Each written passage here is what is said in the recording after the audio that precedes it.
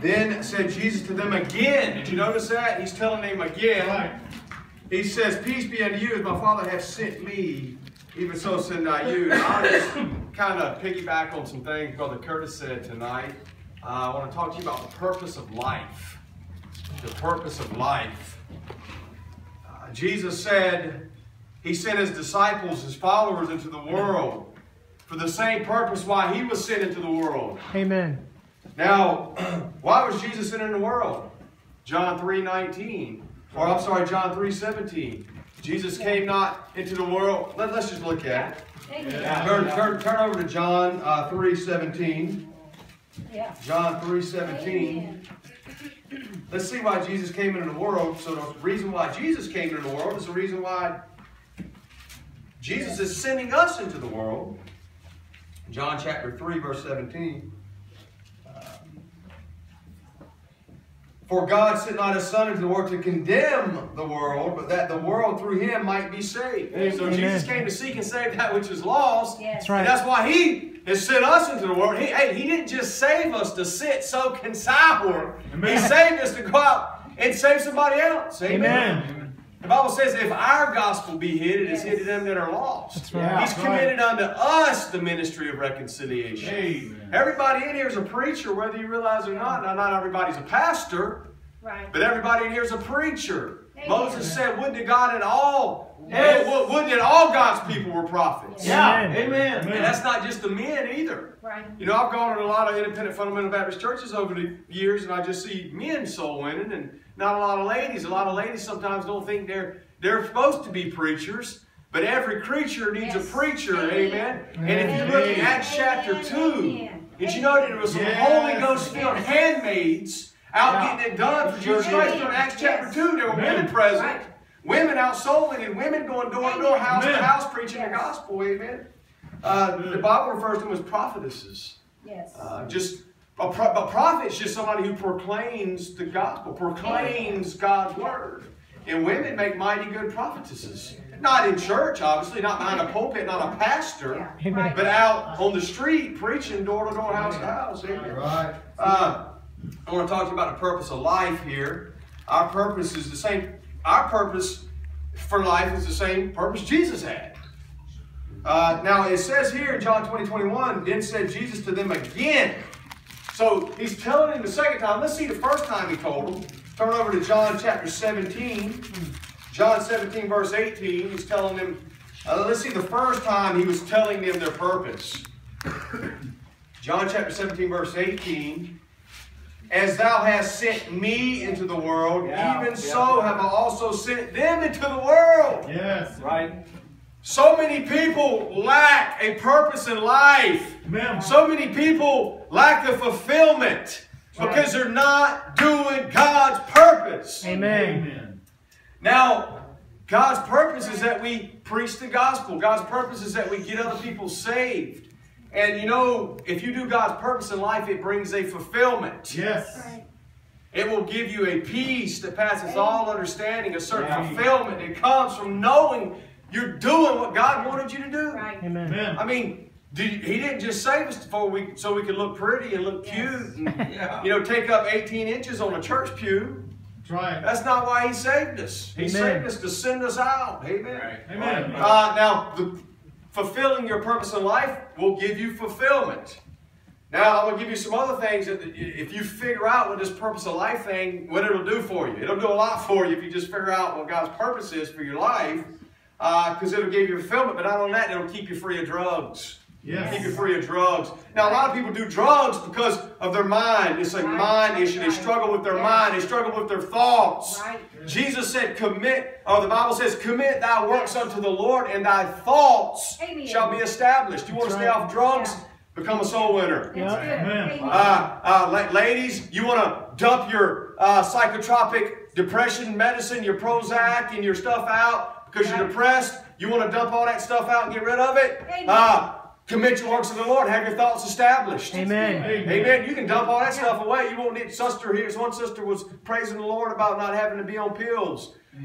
Hey, Amen. I'm not saying, I don't know, I know a lot of ladies are good. I mean, like, one time it seemed like I heard a preacher, like 40% of women are on these psychotropic drugs because of depression.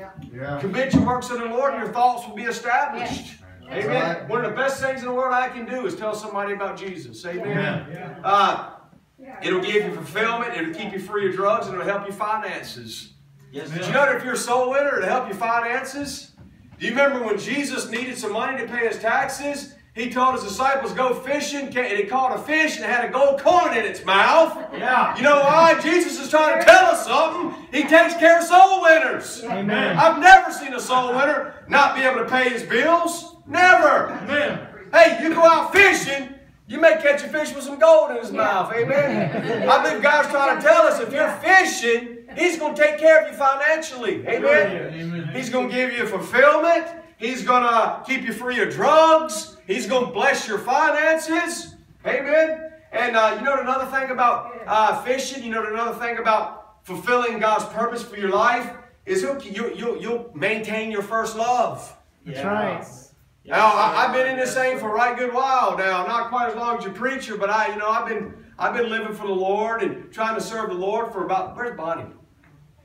Okay. I've been trying to serve the Lord for about 20 years now. You know, being in church. And, you know, it's a roller coaster sometimes. Sure it is. Sometimes your love gets a little bit thin. Sometimes you get a little bit cold. Sometimes you get a little bit dry. Sometimes you get a little bit humdrum and a little dusty. And you're lacking some fire, lacking that zeal that you once used to have. You know what's good for that?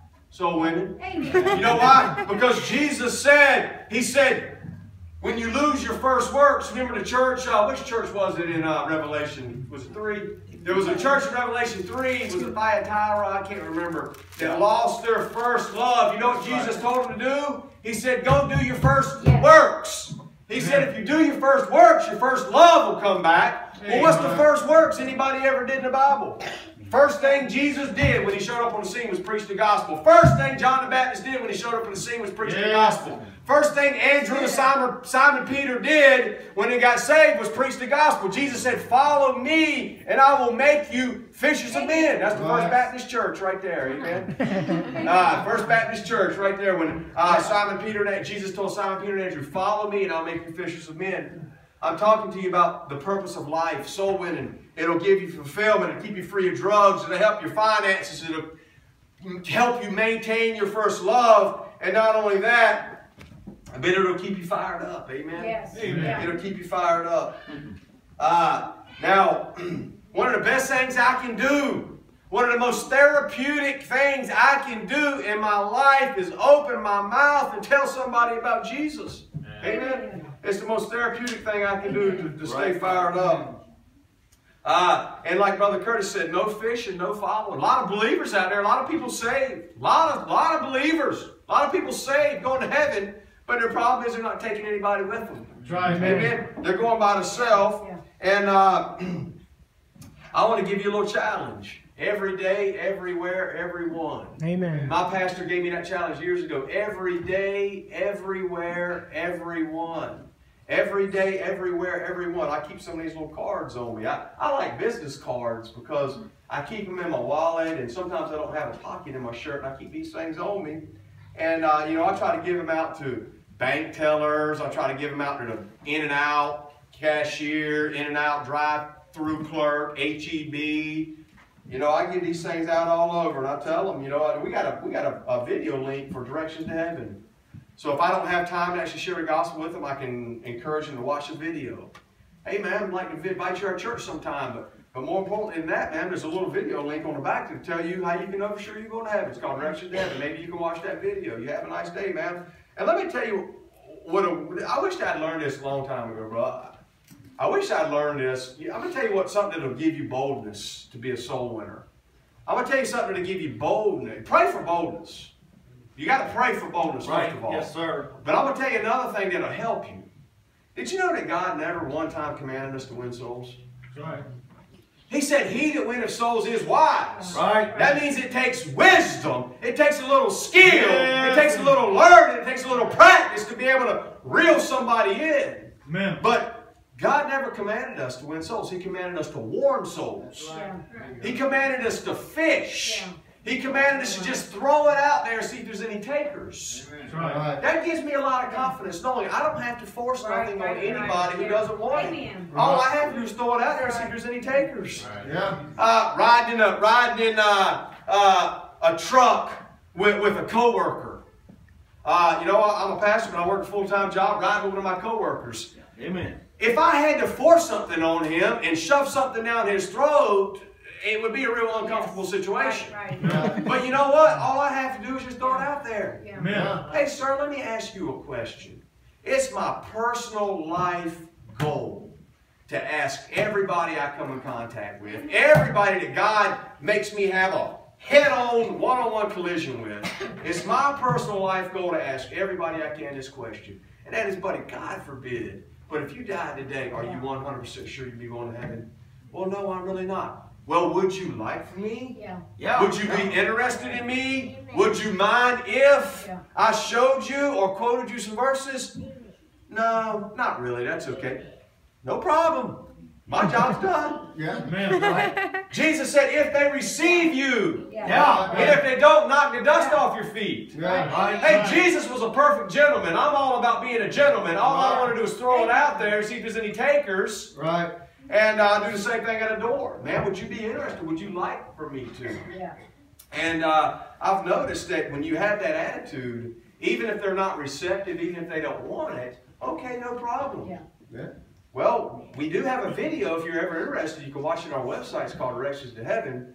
But do you mind if I leave you with just one verse? Could I just quote for you one verse? And I'll do that at doors. I'll do that, with co-workers and stuff. And, oftentimes they'll allow me to leave them one verse, and you just plant that seed. Plant that seed in the heart, and God will actually come and water that thing. But that gives me boldness. That gives me confidence knowing I don't have to shove anything down anybody's throat. Amen. All I got to do is throw it out there. If they want it, great. If they don't, hey, blood's off my hands. God, I did my job, Lord.